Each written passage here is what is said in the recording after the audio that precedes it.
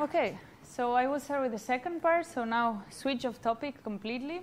So actually this talk is about video object segmentation, but I want to motivate a little bit why we're doing this and what is the end goal of some of the research that we also do in my group and a lot of research that is done in the community. And that is actually the goal of dynamic scene understanding.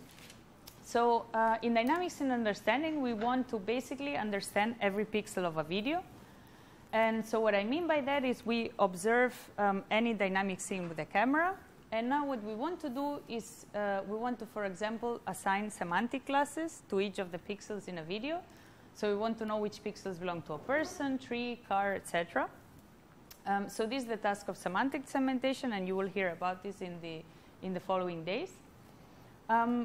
But this is not the end story, right? So we not only want to know which pixels belong to the class person, but we also want to identify each of the persons. So we want to know which pixels belong to person 1, person 2, 3, etc.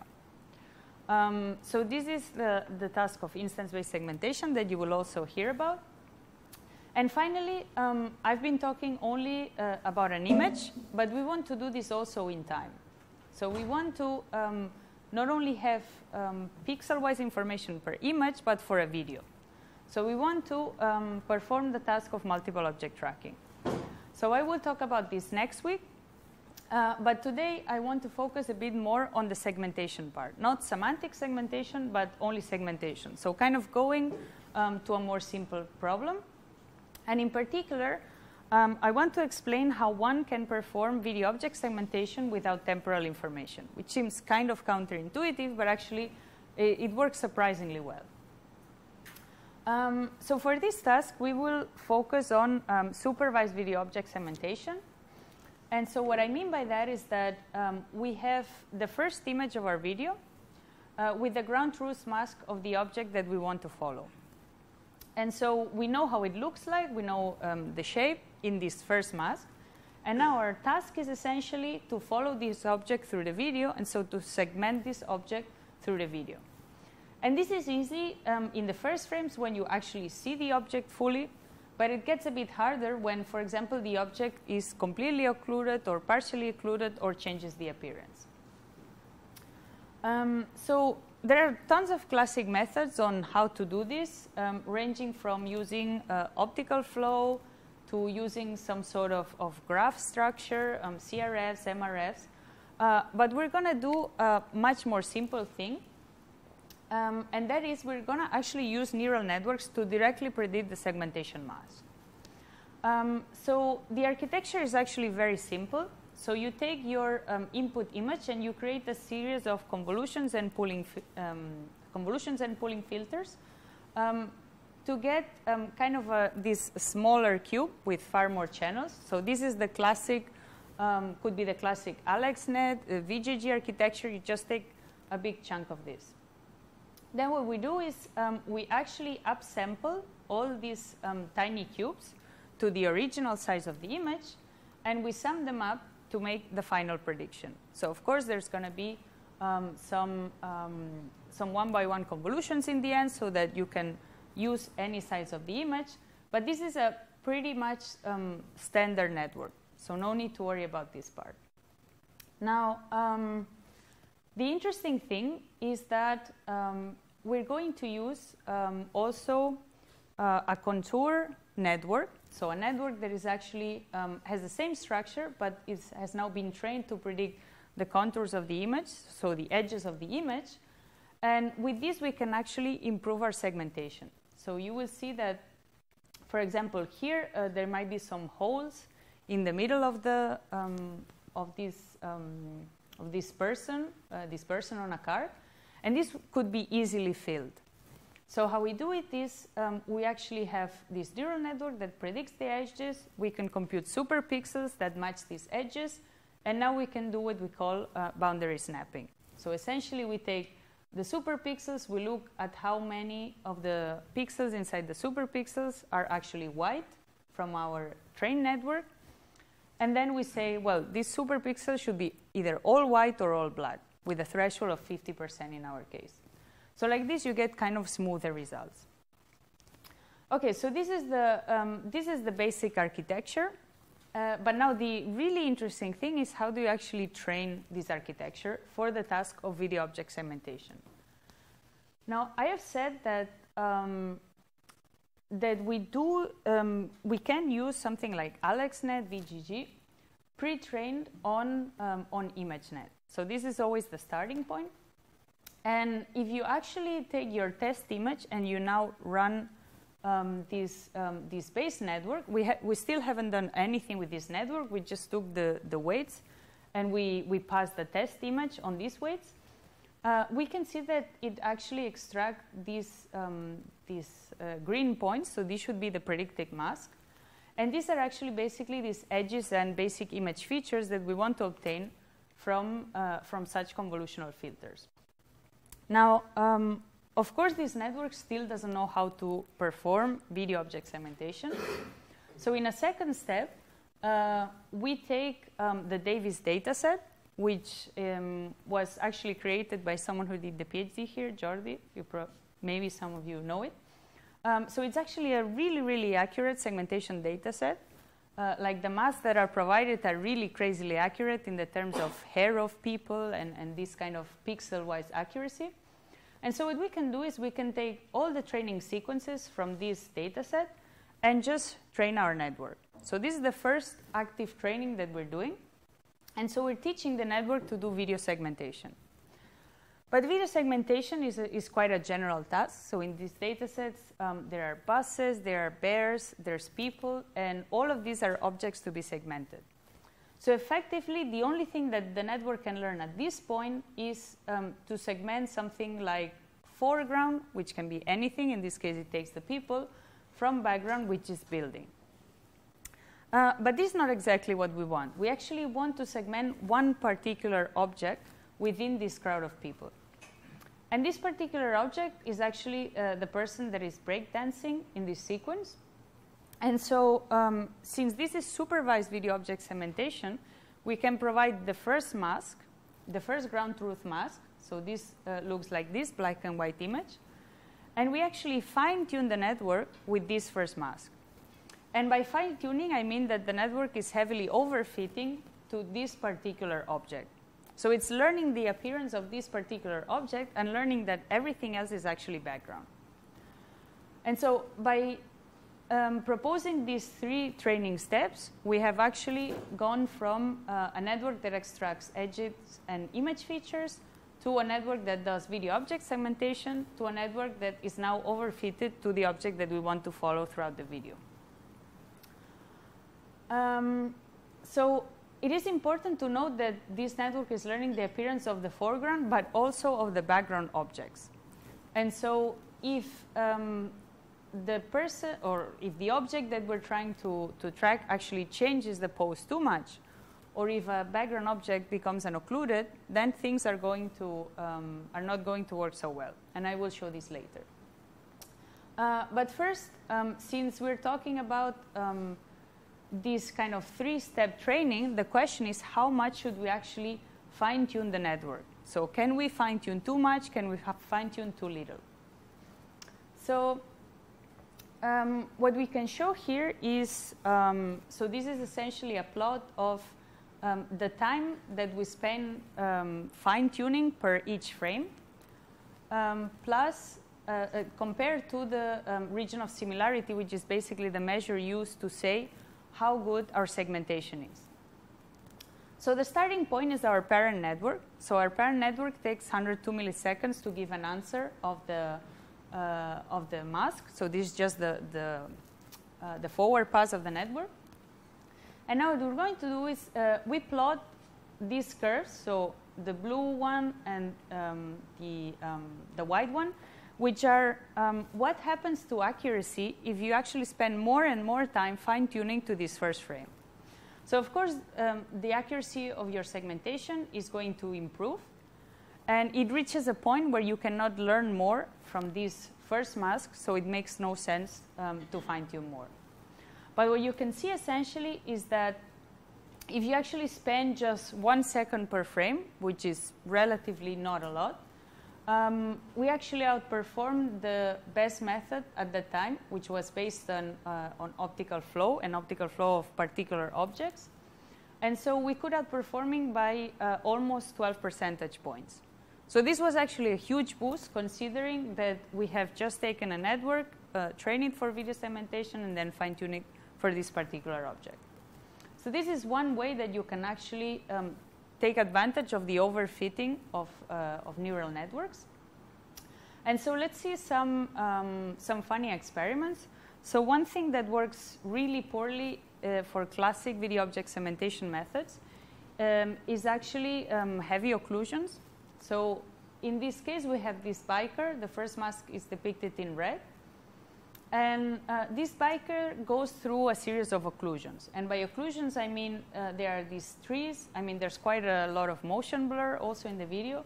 But there are these trees with the branches. And this kind of throw-off segmentation that is based on some kind of temporal information, it just throws it off completely. And we can see that even if behind the occlusion we're missing some parts, we still recover the object pretty well after the occlusion.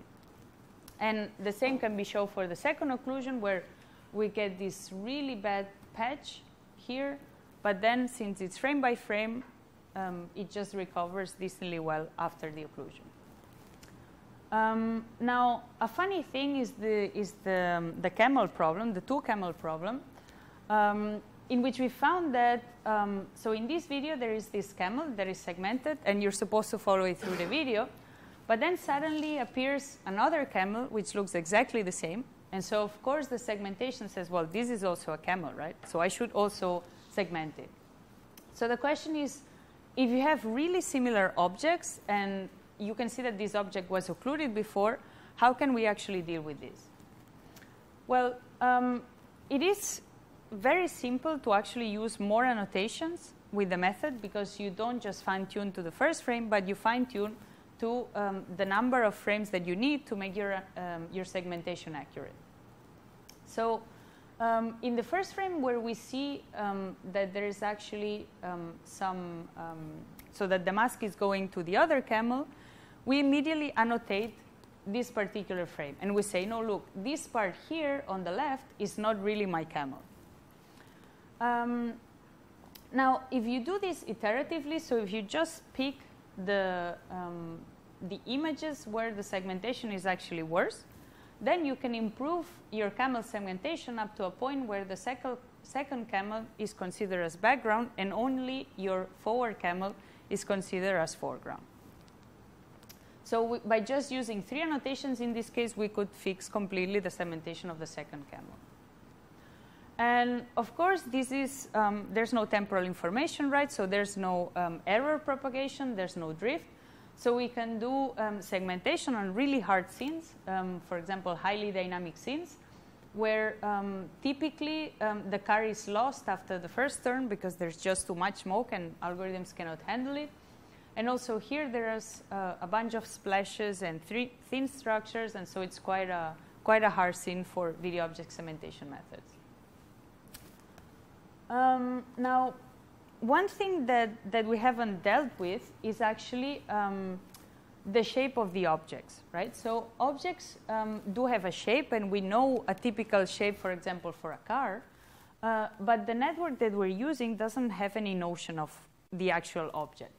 So it's very common to see something like broken contours, and when occluded parts become visible, then they are also segmented as foreground.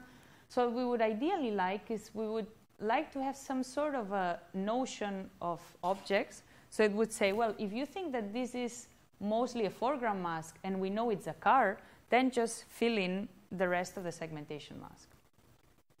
And this can be particularly important in cases like this, where we have our first mask, which is this perfectly segmented person doing breakdancing. But of course, this guy is going to move a lot. So as soon as we go to another frame, what happens is that the guy on the background, which was occluded before, is now detected as foreground. So the network, of course, has not seen at all that this is actually background. So either we add one annotation or we fix it through semantics. Now, the same thing happens to some parts of the person breakdancing. So we have not seen, the person is turning quite fast, so we have not seen the back of this person. So as soon as we have a frame where there's the back of this person, we have never learned this appearance. So the network is just going to consider it as background. So in order to fix both things, what we proposed in a follow-up paper was to actually add one more path to our network. So the original path was the OSVOS path. OSVOS for one-shot video object segmentation. And this is the one that actually learns the appearance of the object from the first frame. So what I've explained up to now. And what we want to add is actually we want to add this segmentation path, which goes at the top. And this is going to give us a certain series of proposals. So here we can use Marscar CNN or any algorithm that gives proposals with a semantic class. And so, for example, it's going to say, well, here there's a motorbike, which looks like this. It's the green pixels. Then there's the rider, which are the yellow pixels. Then there's a car, which are the red pixels, etc., etc. And so what we will do is we will go to our appearance model, and we will choose the proposals that best overlap with our appearance model, with the mask given by our appearance model. And we can do this in the first frame, where we have the really ground truth mask, and then know that what we want to follow is actually a rider and the motorbike, and use this information for the rest of the frames in order to correctly segment this object. So the important thing is, first of all, how do we generate instance proposals? But there are a lot of good methods for that, so we don't care too much about that. And the other thing is the semantic selection and propagation. So of course, this needs to be based on the first frame so that we don't start propagating wrong information.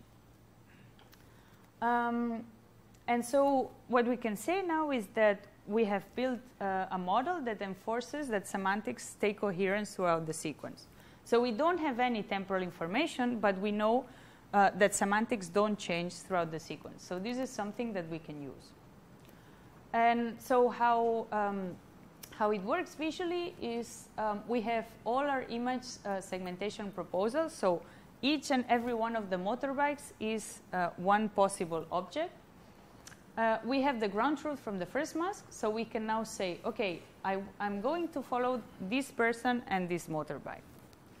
And so for the next frames, you can obtain a different set of proposals, you can obtain your mask, and this is the result, which says, yeah, it's still a motorbike and it's still a person, and it overlaps with my appearance model. So these are the two proposals that I'm going to plot as a result. And you can see that as the sequence goes on, our appearance model, so the method that I presented before, degrades because there's too much viewpoint change in this sequence. And so the network has not learned properly the appearance of the side of the motorbike, for example. But of course, if we know that we're still tracking one person and one motorbike, we can just fill this information with the instance proposals that are given by Maskar, CNN, or any of the methods. Okay, so just a bit of numbers to finish. So the most interesting numbers actually are how each of the pieces that I've explained helps to improve the task of video object segmentation. So if you just focus on the top row, which is the mean value that we actually care about, we see the first one, this is ImageNet. So this is taking VGG directly, no training on video segmentation data. One shot means the fact that you are fine-tuning on the first mask. So this actually improves quite a lot, of course. I mean, you're giving a lot of information on which object to follow. If we further put the pre-training on the parent network, so now the two steps are combined. So first, you train your network for general video object segmentation, and then you fine-tune it to the specific object. Then you improve actually 12 percentage points. Semantic information is actually giving us also a really huge boost. And it gives especially a boost also in temporal stability. So in the last row here, it is plotted something like temporal stability, where the lower the number, the better it is. So we can see that compared to classic fine-tuning or even fine-tuning plus the parent, if we use semantic information, of course, you have a really strong prior on which objects to follow and where they should be and the close contour. So you don't need to have so much good first. So the network does not need to learn so much the appearance of the object, because the rest is just going to be filled by these proposals. And so temporal stability is actually much, much higher. And the rest, the other two columns just improve a bit. They are this boundary snapping that I've explained in the beginning, so using essentially superpixel information. So this actually was really helpful for the first case where we didn't have semantics. Of course, once you have semantics and so full contours, this is less important. Okay, so just to conclude the talk on video object segmentation, we were actually also surprised to see that we can do a pretty good job in obtaining consistent segmentations even without temporal information. So I did my PhD in multiple object tracking, so I'm really focused on the temporal part, the motion, coherent motion, etc., etc. So I was a bit sad to see that you don't really need all this to obtain coherent segmentations. But this is just because you are giving the network a really strong appearance information that networks are really good at learning this type of things. So this is essentially what we're exploiting here. Now, of course, the method suffers under pose changes or occluded objects that become suddenly visible. But for this, we can actually use semantic priors that can give us this object type segmentation, so full objects. And so we can do a much better work in keeping these segmentations consistent with these semantic priors. Okay, so that if you have any questions from this part.